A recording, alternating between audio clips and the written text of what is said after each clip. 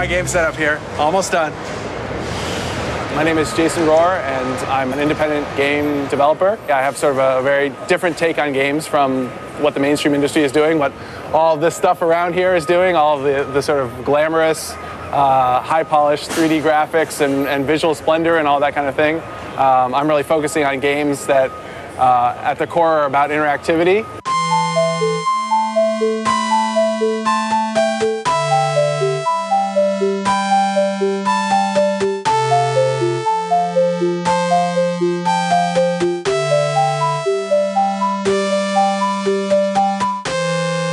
My training is in physics, but then somehow I got involved in games, and I worked for Atari for some years, and then I went to Atari collapsed, and I became a freelance designer, and I did a bunch of games then.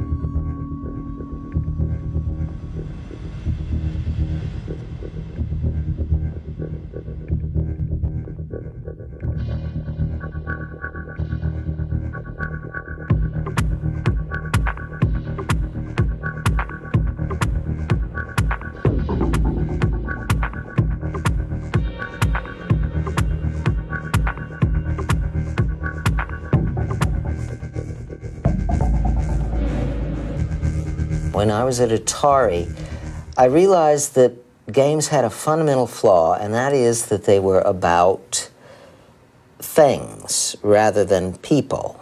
Let me tell you about my dream.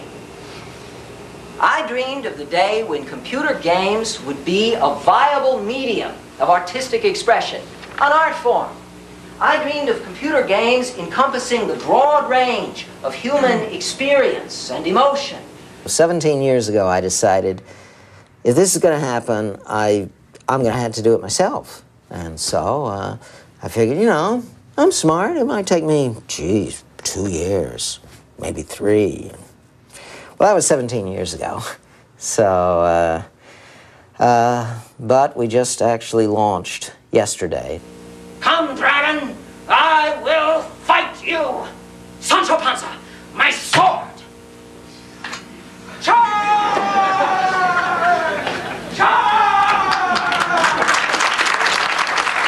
He founded this conference 20 or 25 years ago, but after he's left, he's been very critical of the whole enterprise of the game industry and so on, and very critical of this event, and even very critical of the Independent Game Festival and the kinds of games that are on display here. I really want to learn about his use of spatial metaphor. It's an interesting inversion.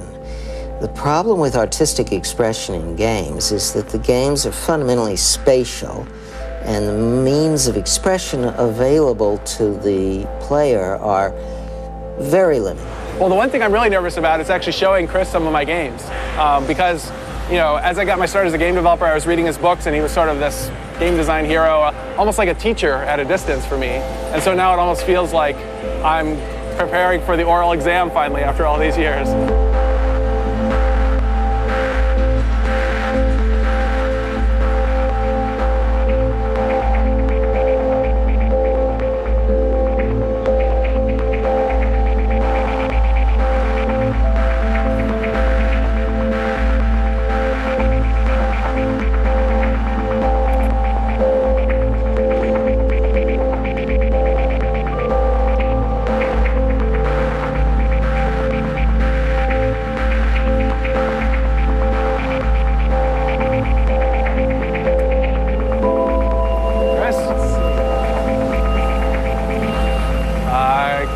I'm meeting you.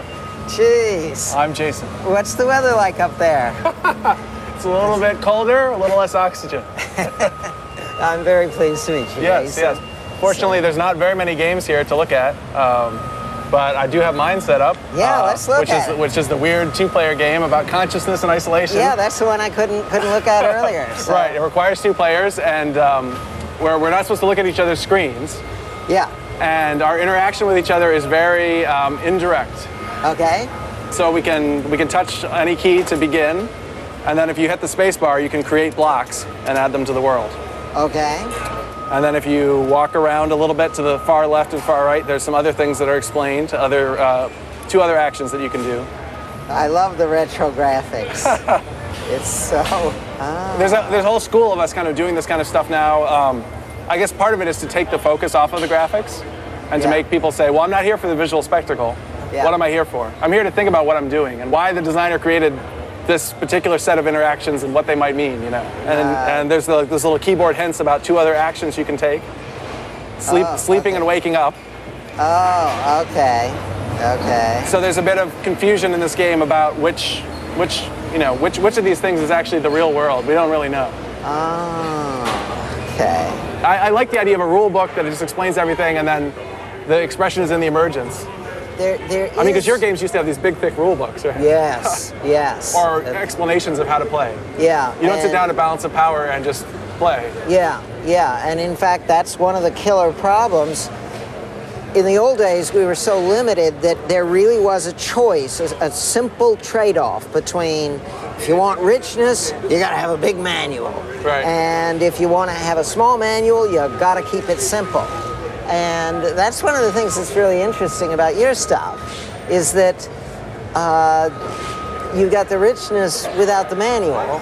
It's a very sort of narrow channel that I'm exploring, right? It doesn't have all sorts of, it doesn't have the sort of complexity and multifaceted, it's like one facet. Like Passage, for example, explores essentially one idea, which is one little nuanced feeling of coming face to face with your own mortality. Passage is also a game about realizations. And the realization, it seems obvious. Oh, there's the spouse. I wonder what she does. Oh, it's pretty. I picked up this heart. You know, this heart blooms around you, and wasn't that lovely? But then you have this realization about what the trade-off was. Oh, I can't get down in the maze anymore quite as easily. Yeah. And so I don't want to just put that in the manual. What is, I think, most important about your approach is that you're taking the idea of spatial navigation, which has always been done too damned literally. Right. And suddenly turning it into metaphor. Right. And then exploring, well, what kind of metaphors can be created with spatial systems?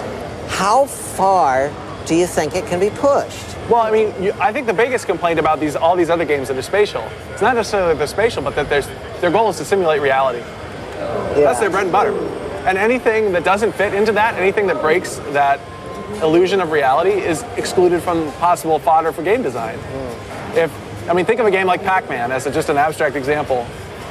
This game is a game where you're running around in a maze, but you can still see everything in the maze, even though you're supposedly behind walls and so on.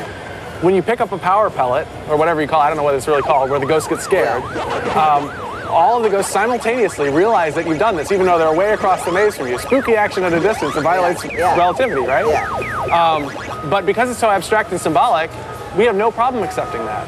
We don't ever question why they know, they just know. It's a symbolic, iconic system. But when you get into simulating reality and try to make Pac-Man in 3D, you pick up this pellet and the ghosts are way over there, you can't even see them. How did they know I just ate this? And why are they scared? You have to have lightning bolts travel across to them or something. So the question is there really enough expressiveness in moving around an image? Is there enough there for you to say interesting things with? I mean, it's like, suppose I gave you a language with only 50 words. Right. Could you really write good poetry with it? I'm worried about it. I'm definitely worried about it. I made 9 or so games in the past year, and kind of exploring this idea as far as I could. Yeah. And I sort of feel like I may have hit the limitations.